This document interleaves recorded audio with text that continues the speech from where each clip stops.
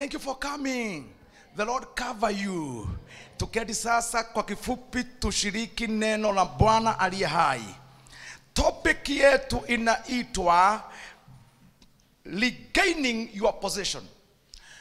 Kuna nafasi iliyo yako na Mungu anataka uimiliki. Kwa maana katika enzi tulio ndani yake tunakaa kana kwamba we can be anything. We cannot be anything. We can only be what God said about us. Na kwa maana tumepigwa sana, Mungu akitaka kusimama arejeshe our space. Hallelujah. Wakati wanafunzi katika Mark chapter 4 walikuwa wanavuka bahari na Yesu mwenyewe alisema tunavuka. If you just check your Bible briefly, utaona Yesu katika Mark chapter 4 verse 35 alisema na tuvuke ng'ambo. Wakauacha mkutano, wakamchukua vile vile alivyo katika chombo na vyombo vingine. Alafu anasema ikatokea dhoruba. I know kumetokea dhoruba, but Jesus amenituma nikuambie you must regain your position. Wapendwa, we are now in the center of the storm and Jesus hatakubali tuzame. Na leo nitawaombea maombi na Yesu atakuwa hapa. Lazima dhoruba zisimame, for we must regain our position. Bwana akisema tuvuke ng'ambo ile tunavuka, wapendwa. Bible says ikatokea dhoruba, chombo kikajaa maji. Kristo akasimama. Ukienda verse 39, akaamuka, akaukemea upepo, akaiambia bahari nyamaza, utulie, upepo ukakoma. I believe hata kama bahari ilikuwa ni season yake ya dhoruba, it must allow the word of God to prevail. Na kama Mungu alivyo hai, kama ulikuwa ujenge nyumba, Mungu akupe nafasi ujenge sasa. Amen. Madam, kaploti kako au kalivamiwa? Kuna makago na niambia asante. Si hata nijenge haraka. Oh bas, nimetabiriwa kutoka washirika. Kumbe mnaweza tabiri pande hii haraka sana. Asante, inawezekana. Because kuna messages ambazo sio zetu zinatokea katika nyakati kama hizi. Can I ask you a question? Do you know how wanasiasa mnaona? Mimi najua wengine wao. Kama kuna wakati wengine wao wamechukua mashamba, is now. Na watuambie ukweli. Ulisikia the other day, just a mere MP. Niko na namba yake kwa simu yangu. Shares ambazo za company kubwa sana. Akona nyingi zaidi mpaka unaogopa. Sisi lazima, you know, one time I met a politician, rafiki yangu. Tulikuwa tunanyolewa. Kabia nikamwambia kukaa kwa hiyo huko. Ako na mashule, ni mheshimiwa. Lakini kaona iko msichana amekuja. Mama yake alikuwa ameaga. Anamtumia vibaya. Nikamwambia, mheshimiwa, I know you. Uko na mashule, uko na magari, you are so rich. Kwa nini usimwajiri huyu msichana ambaye baba hana mama hana? Nikamwambia msichana kuja, abuni tajiri. Kabla wewe bishop nyamaza. Hatuambii hao mambo yote. Hao ni maskini wa kutupatia kura. Mimi karibu hata sigemaliza kichwa. Nikasema no, this is too much now. It's too much. Bwana asifiwe sana. Mnaona right now Nairobi, eda Kireshwa, stima isipotei, eda Kitusuru. Wakati kuna mapigo hapa, mnasikia mapigo mbuduki hapa, kule usikii. Eastlands, ukienda ile standard ya city, sio bahati. Kutoka Harisarasi kwenda juu, ndio Nairobi. Huku sio Nairobi, huko ni city gani inakaa kama bahati. Maji hakuna, ni boho. Nyumba ni room moja. Hata Soweto, slum ya South Africa inakaa kama buruburu.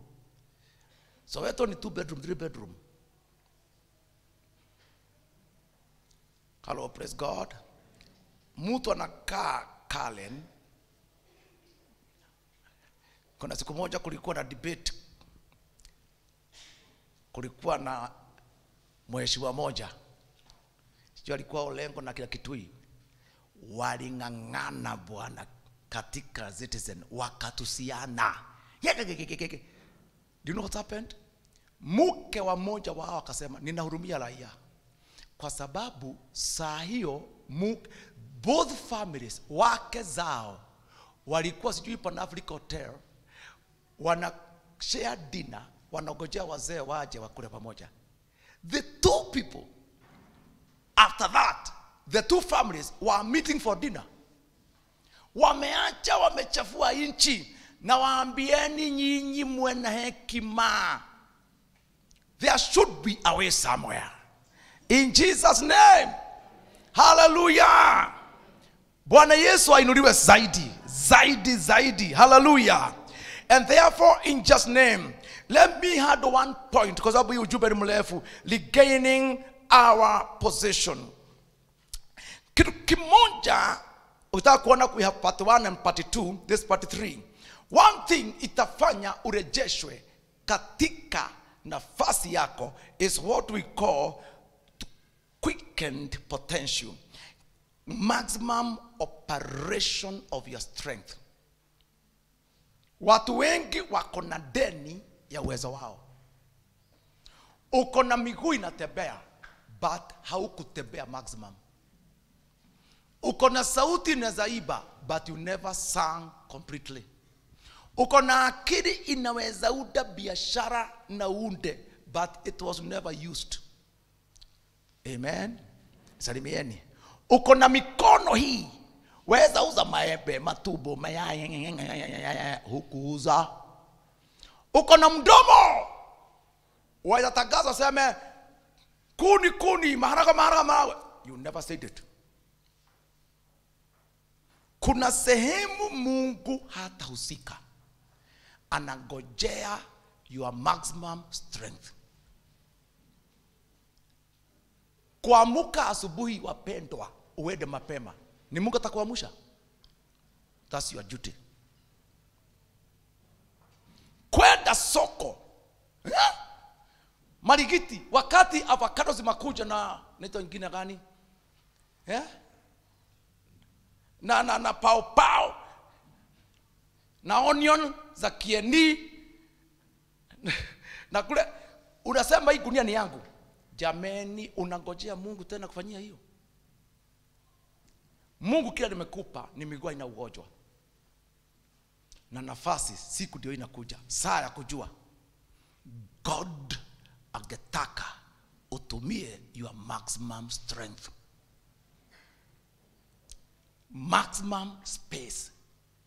Kwamba leo nina masaa 10. Nita make sure hii masaa nimeyatumia paka sina deni ya nafasi ya leo. Hapo ndio hutaruhusu mtu akuje kwako akwambie atemonyie hwai, mwambie hwai wako haunyihui. I never condense my evening. I want to use it maximally. Have you seen mtu hawezi kuja fellowship hata nazuia uje fellowship ndio jioni muketi muongee masegenyo?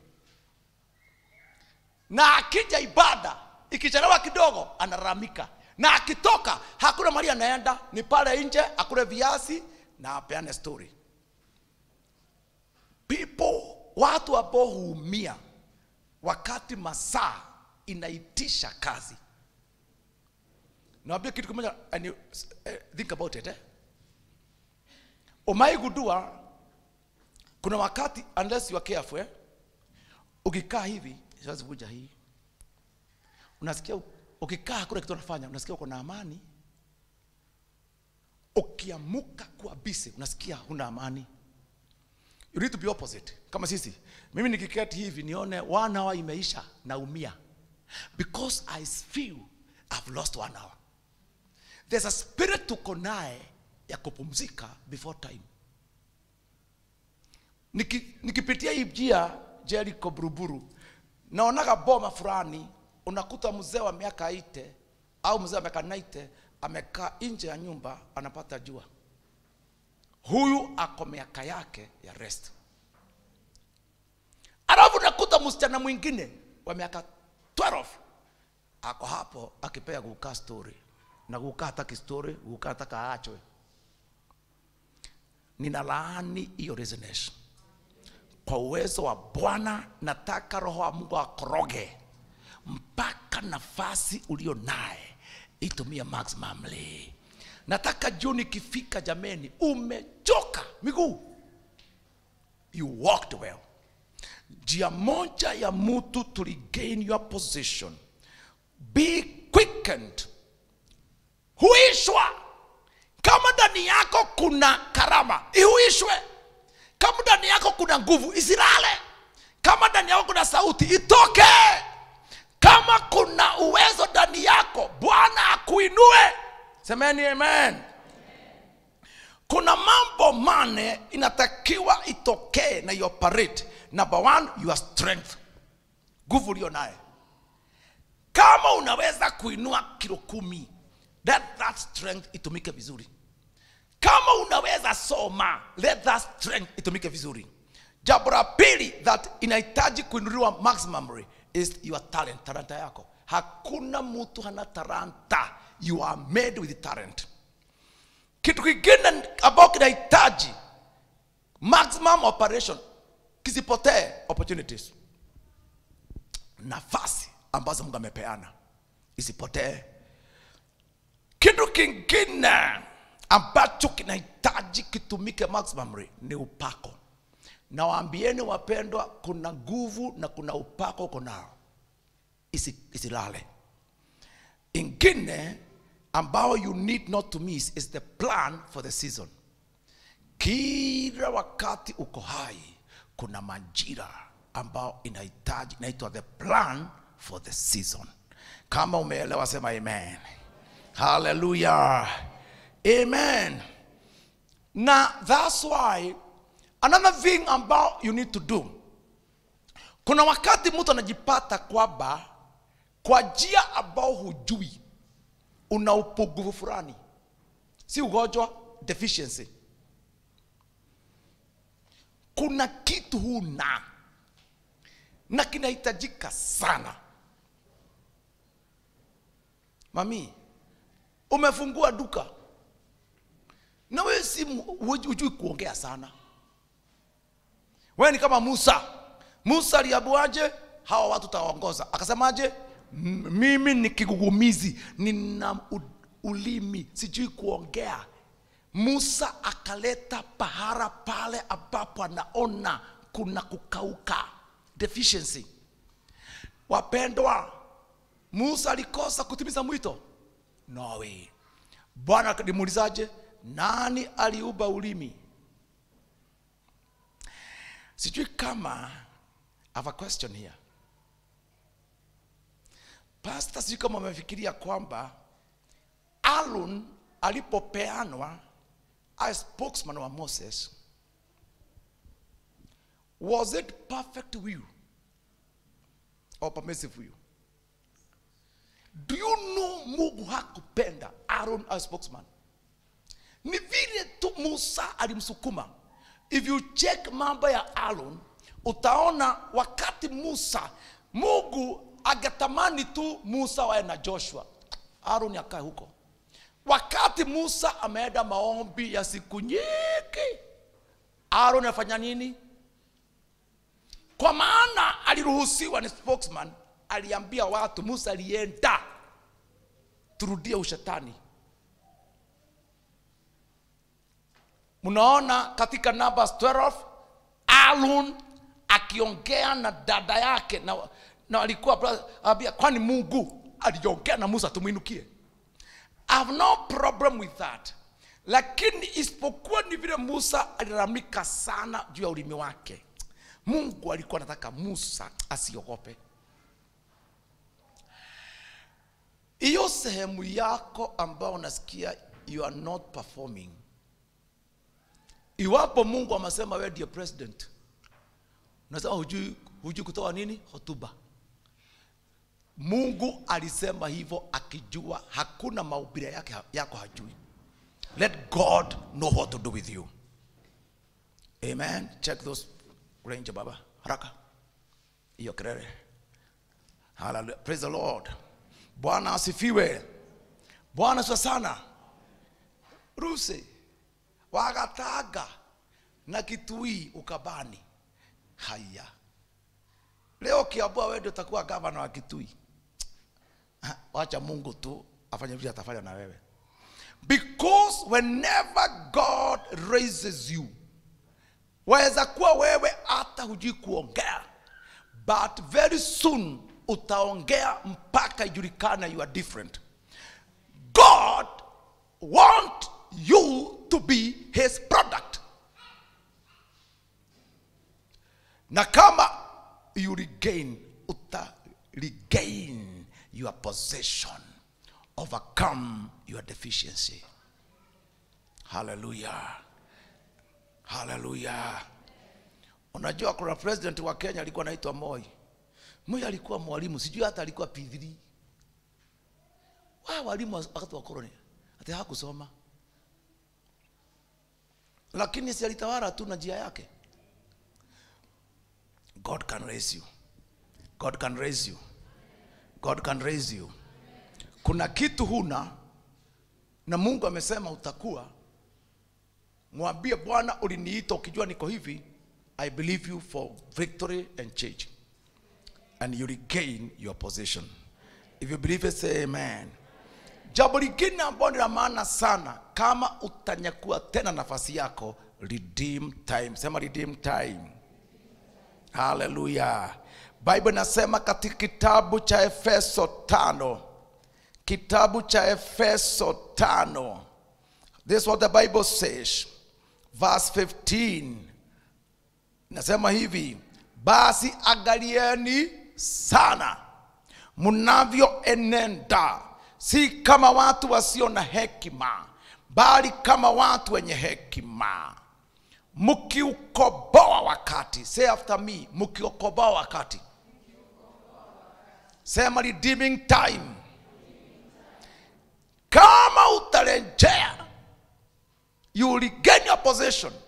You must be a person aliye na uwezo wa kuredeem time.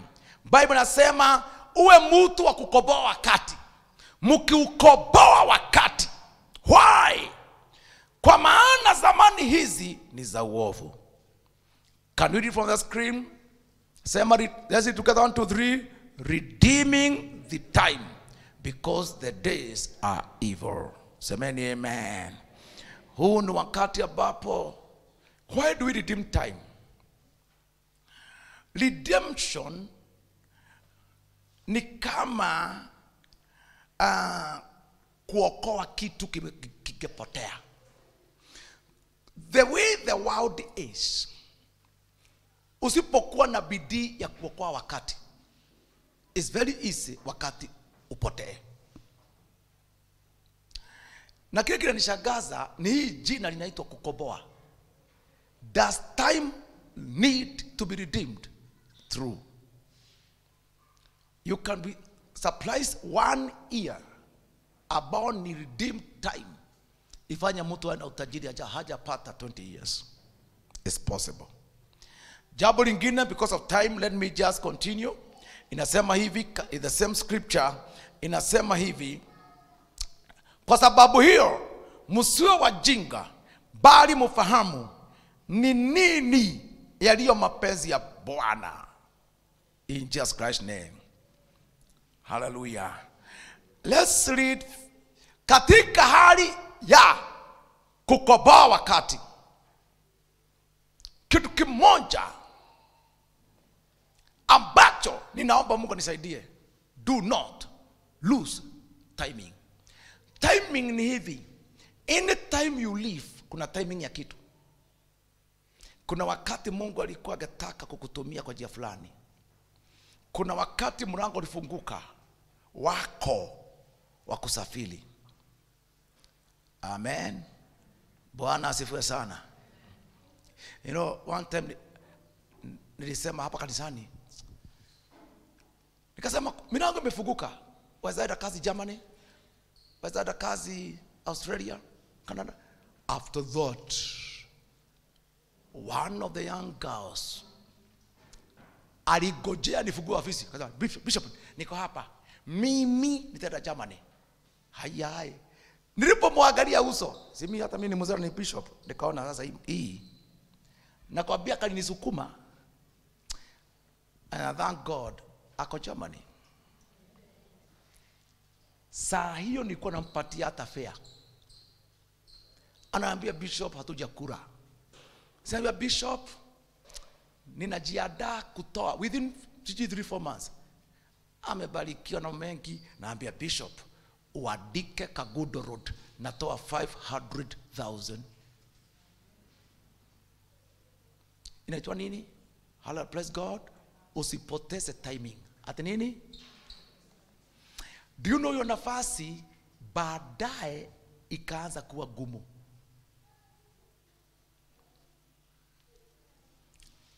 But that time, around nikapa Bishop, uko na wengine. Kazi gani? Hospitality. Mshahara gani? At least 1,300 na mtu anapewa kila kitu. Nyumba na nini. That time nilikosa wapendo hapa. Niambia Bishop, hata hao usilipe kitu. The door is open. Tafutia mtu amefanya hospitality. Nikamwambia Bishop, nafasi zilikuwa 50. Zimeenda. Kuna watu walikuja baka sema, oh sorry, nafasi hizo ni kama zime. Na nikachukua zote. Ni kijana ambao nimelea, nimemhubiria Bishop, I know you are man of God. Naweza kuitia kitu. You know, kuna kitu kinaitwa don't lose your timing. It's very easy upate Mungu alikuja, but timing ulipoteza. For instance, ukisoma Biblia yako kitabu cha 2 Samuel chapter 11, Bible says, hata ikawa mwanzo wa mwaka mpya, wakati watokapo wafalme kwenda vitani, Daudi akampeleka Yoabu na watumishi wake pamoja naye, na Israeli wote wakaangamiza wana wa Amoni. Verse 2. Ikawa wakati wa jioni, Daudi akaondoka. Ukiangalia inasema Daudi hakwenda. Ni wakati wa wafalme kwenda nini? Vitani. Alibaki. What was the gospel? Ni nini kilimpata kwa nyumba? Wrong timing. Bible sema it happened one evening, David arose from his bed. The question is, swali ni hili, ni mwanaume gani jioni analala? Jameni, mfalme anakulala jioni? Mfalme analala saa 6 usiku bwana. Kazi ni nyingi. Lakini this time ofisi ya David ilikuwa hivi. Hakuwa awe kwa nyumba, alikuwa ni majira wafalme kwenda vitani. He was supposed to be busy vitani. Ni wakati wafalme should be busy fighting the enemy. Kwa hivyo alipobaki kwa nyumba hakuwa na kazi. Ndio jioni ni kulala tu. Do you know this? Nataka muangalie this arrangement. David jioni kama 5, kama kulikuwa kugari na nuru, jua lilikuwa eko tu, akatoka kwa kitanda, hana kazi.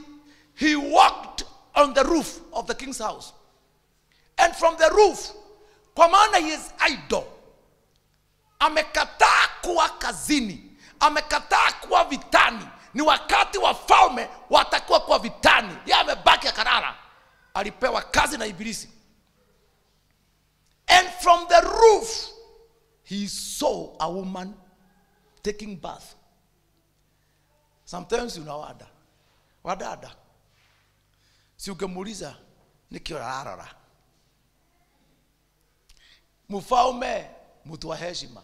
The only thing ya maana naona ni mwanamke akioga. Hiyo ndio tabia inaangusha wanawake na wanaume.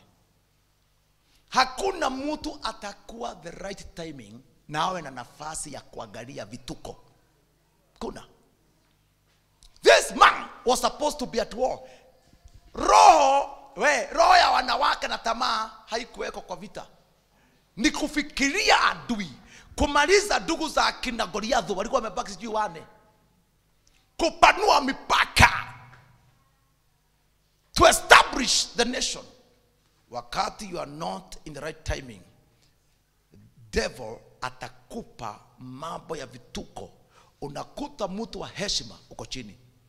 Nani angefikiria Daudi aliyekuwa amepewa heshima, nyumba yake ndio itazaa Mesia, aliyekuwa amepewa mafuta ya kuagusha Goliathi na kuondoa aibu, aweshaguswa na mwanamke? Wrong timing. Hello, praise the Lord. Hallelujah. Alitumana. You know, the Bible says, and the woman was very beautiful. Beautiful ya nani? Na si wake. Na nyomo ande mathere. Nimemwona mrembo akioga beautiful wa nini? Nini unaona hapo? Na tena akauchi akioga joro. Mtu anaangalia mama Kamau. Na ni wako. Ai. Na Bible samaji vadri akatumana ale.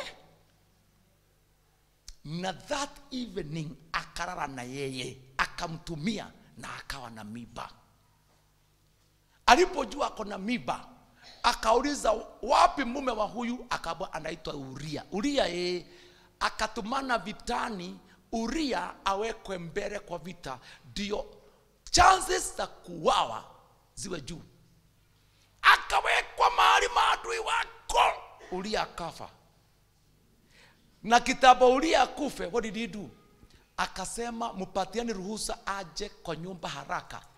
Ndio akirana mke wake, Daudi akonfuse watu kwamba miba ni ya nani? Ni ya Uria. Na kama Daudi alijua hii siri itajulikana, akasema akikaa na mke wake wafanye sex, mrudisheni kwa vita akufe. Ili iwe kwamba, sikizani vile Daudi alikuwa amepanga, miba ni ya Uria, lakini Daudi, haya namkumbuke, aidaganya. Daudi alikuwa amedanganya, ni nabii alifanya ukweli utoke. Watu waliambua miba ni nani? Ni ya Uria. Na kaona Uria amekufa kwa vita, Daudi akona haki ya kuwa mke ambaye mume amekufa. Sasa Bathsheba akona miba inaendelea. Daudi anambia watu, huyu mama alipata miba mzee akiwa vitani, na alipata miba na mzee, nikaona kwa maana mzee amekufa nimchukue kama vile Biblia inasema. Nabii anaitwa Nathan kuja hapa Daudi. Akamwambia 1 2 3. Mjia hiyo story. Akamwambia David, watakiwa kukufa wewe, kwa maana hiyo miba Bathsheba ako naye ni yako, na unajaribu kudanganya, na ni wewe uliua mume wake. Daudi, that is the time David alikubali it is sin. Sasa mkiangalia Biblia, Daudi hata aliposamehewa, Mungu alimwambia kuna kitu ambacho kitatendeka. 1, kitendo ulichotenda itatendwa kwa nyumba yako hadharani. Absalom alichukua wake wa Daudi. You can imagine son akichukua mama yake. Ana rape wake wa Daudi wote. Daudi akiona na Israeli wakiona. Daudi anaulizwa, mzee, mbona huoni your son? Akasema nilijetea hii. Na akaambia goja, wakati wote utakuwa hai, upanga hautakosa nyumba yako. Nimekusamehe, lakini kuna uchungu utakaa naye mpaka utakapozeeka. Kwa maana neema, you don't need grace, you need pain. Unajua unaweza fanya kitu Mungu aseme wewe hata ukitubu hauhitaji neema, unahitaji uchungu ndio uwe na akili. Haya mambo itapata watu. Wrong timing. Unakuta wewe vile uliolewa, ulikuwa msichana wa kwaya. Siku moja ulikosa kuwa kwa ibada. Maombi ya kufuga ulikosa, ndio ulipatikana na mwanamume neighbor. Some of you ulikusema mtoto wako ulipataje? Nilikuwa msichana wa worship nikaanguka. Tafadhali kama utarejeshewa your position ya upako, usifanye kama Daudi. Kama ni wakati wa kufunga, funga. Kama ni wakati wa ibada, uwe kwa ibada. Kama ni wakati wa kusoma neno, uwe pale. Kama ni wakati wa kupata hii na hii, uwe pale. Let God find you where you are supposed to be according to his will, and you win. Pigeni Yesu makofi. Bwana awainue. Hallelujah. Hey, hey, praise the Lord. Hallelujah. Na mwishowe, I want to tell you friends, take advantage of chances of God's mercy. Take advantage ya nafasi za rehema za Mungu. Take advantage ya nafasi za rehema zisikupite. Ukiangalia vizuri katika Mark chapter 5, mwanamke aliyetokwa na damu. Mwanamke aliyetokwa na damu.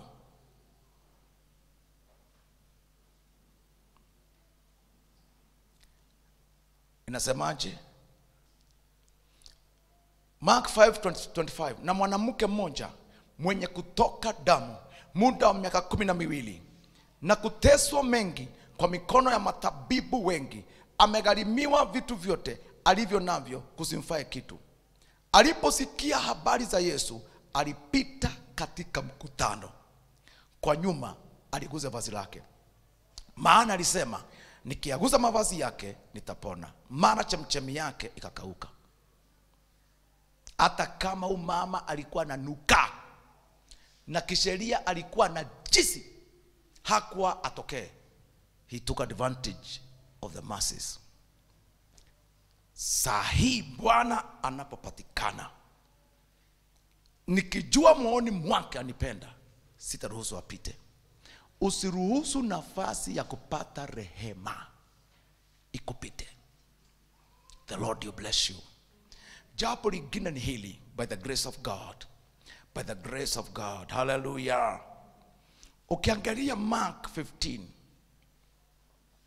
Mark 15. No, Luke 15. Luke 15. Verse 16. Bible inasema, kuna huyu prodigal son Bible inasema kwamba akaanza kujishibisha na maganda yaliyokuliwa na nguruwe. Verse 17. Alipozingatia moyo wake, alisema, ni watumishi wangapi wa baba yangu wanakula chakula na kuzaa shaa, na mimi hapa nakufa na njaa. Nitaondoka, nitakwenda kwa baba yangu na kumwambia, baba, nimekosa.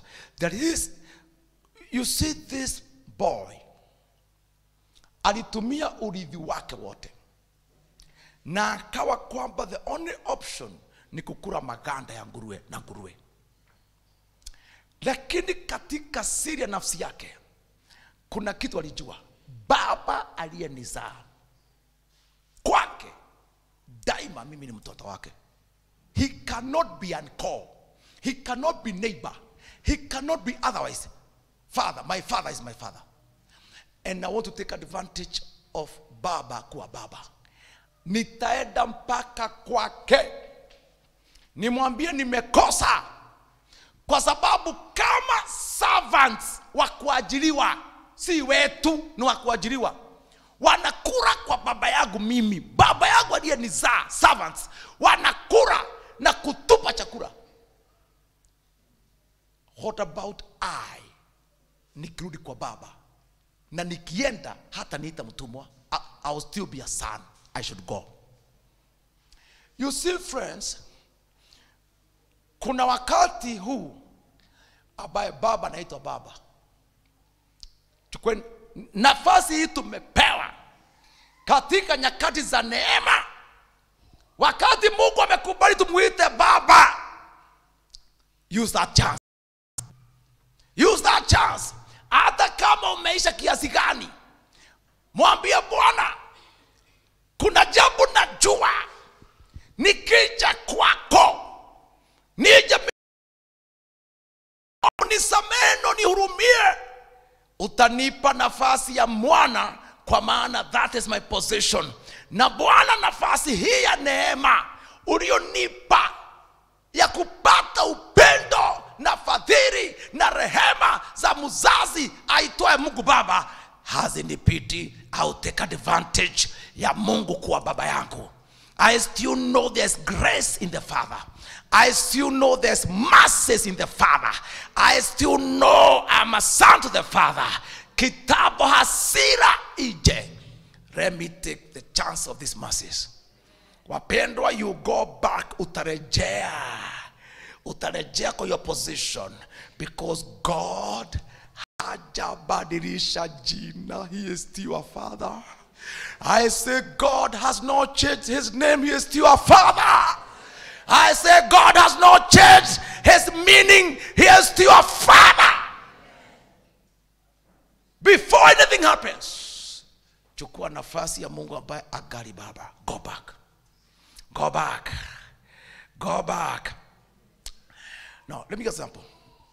Katika tradition ya Biblia, ugeenda kwa mtu akuweke pete, mfalme au baba, alimaanisha hivi: anywhere utaenda, iyo pete yake ionekane, watu wajue unamwakilisha. That's why the son alivaa nguo na pete, kumaanisha whenever you see him, no, he represents the Father. I say pete haikukaa, aliwekwa. Awekwe nguo na pete, signet. Hallelujah. Akienda aseme doa bale yako inange, asa yes, pokea shabara kina koinange. Aseme de bale ya Gatimu, yes, pokea urithi wake. Asema awekwe vasi na awekwe pete, sing to show that anywhere he goes, awe accepted as a son of somebody. Mungu akuweke pete yake inaosema mkimuona huyu mjue anaitanishwa na mimi. Mapepo ikikuona ijue unaitanishwa na yeye. Nafasi za baraka zikitokea zijue unaitanishwa na Mungu Baba. Receive his signature. Jesus bless this church. Sema tushukuru Mungu. Masaya. Baba, nakupa sifa kwa uaminifu wako. Nakupa heshima kwa sababu kila mtu aliye kwa ibada hii leo, nafasi ya urejesho, nafasi ya kunyakua tena, nafasi ya kingdom umetupa leo. My brothers and sisters, mimi nasikia moyoni mwangu, nimewaombea. Bwana kaniambia ambia wateule wangu nafasi wainyakue tena. Nani anasema Mungu, nimesikia hiyo sauti na nataka kunyakua, to regain my possession. I want to dedicate you to God. Na sasa kama Mungu wangu aheshimiwe, Baba wa milele ambaye habadiliki, jina lake ni lile lile, rehema zake ni zile zile. Baba Mungu wangu, mimi na hawa watu, nafasi yetu ya kingdom tupe sasa na uturehemu. Bwana, weka ndani ya akili ya kila mtu hapa power, bio ya kurithi shetani na uongo wako. Ondoka juu ya his family. Ondoka mbele huyu kijana. Ondoka devil, give way to God's children. Na kuanzia leo Bwana, kila mtu akitoka hapa apate mlango ukiwa wazi, kwa maana umenena. In Christ we pray. Pigia Yesu makofi. Now, ibada ya ine imeisha. We just want to remind you by the grace of God, ketini kidogo tu, kwamba tuliandikisha watu, tukaanza maombi Monday,